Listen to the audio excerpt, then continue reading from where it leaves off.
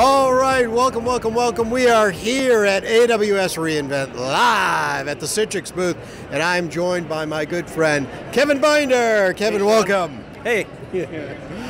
Kevin, at AWS reInvent, you must be getting a lot of questions about Amazon Web Services and Citrix Cloud. Yes. So what are people asking you, and what's the vibe? Yeah. Hey, we've had a lot of traffic in the booth. It's been great.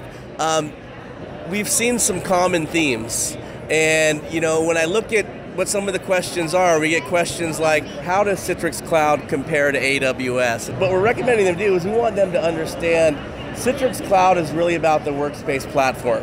Most of our customers are going through some sort of a transformation where they're either already running workloads in the cloud or are in the process of moving workloads from on-prem to the cloud, and we don't want to limit that choice or penalize them for selecting one cloud vendor over the other. So we're at AWS. AWS is great.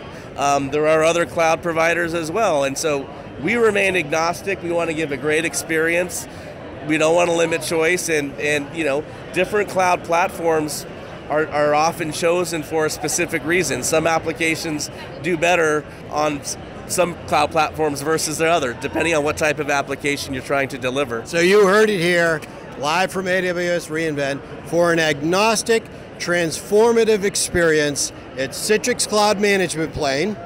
There you go. And then your workloads, not only can they run on-prem today still, right? Wherever you want. Or up in any cloud, including AWS. AWS. And Azure and Google, some of the other ones. All right, live from AWS reInvent. That does it for me, Sean Donahue on the go. My good buddy, Kevin Binder. Thanks, Sean. Thanks, buddy. All right, bye-bye, everybody.